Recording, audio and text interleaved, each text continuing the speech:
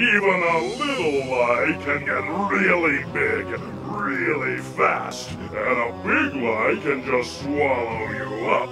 And Junior, you made a really big lie!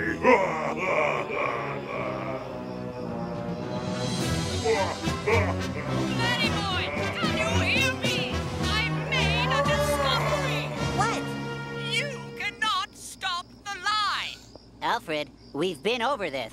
No, listen! You cannot stop the lie, but someone else can! What? Who? I don't know yet. The computer's working on it right now. Now, which one of you guys should I eat first? Alfred! We have no time! It's thinking! You sort of look like candy. No, really, it's magic. It's quite bitter. Alfred! I'm getting a reading! Alfred! It looks like...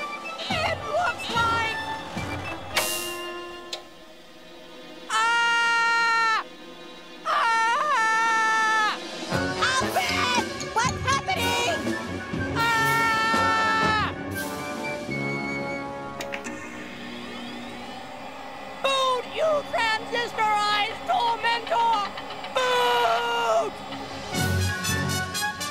Goodbye, Bubbly Bird! It's Junior! It's Junior! Junior can stop the lie! I did it! I broke the plate!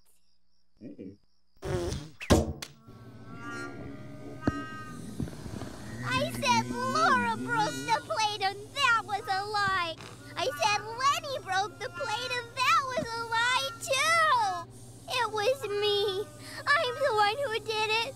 It was all my fault.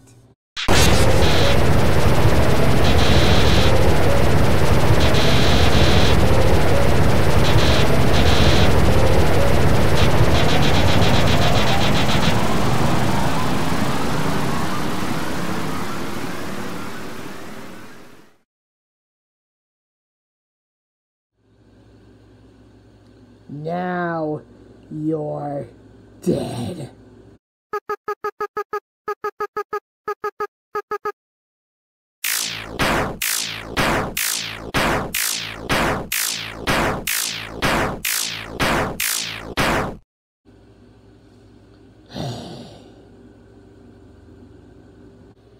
Whoa, that was pretty savage. Now, how do I get down from here? There's a problem I know I can handle.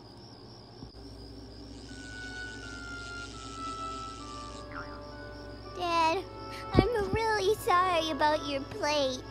Oh, Junior, I'm sure it was an accident. I just wish you would have told me right away. I thought you'd be really mad at me. Junior, you're much more important to me than any old bowling plate. I guess I should be punished, huh? I think what you've been through today was punishment enough. What do you think, Dad? I think you're right. Let's just make sure that from now on we get the true story the first time. Oh, doesn't it just warm your heart? And it's all because of one man, one plunger-headed hero always ready when Bumblybird needs him. Larry boy? Up, there he goes again.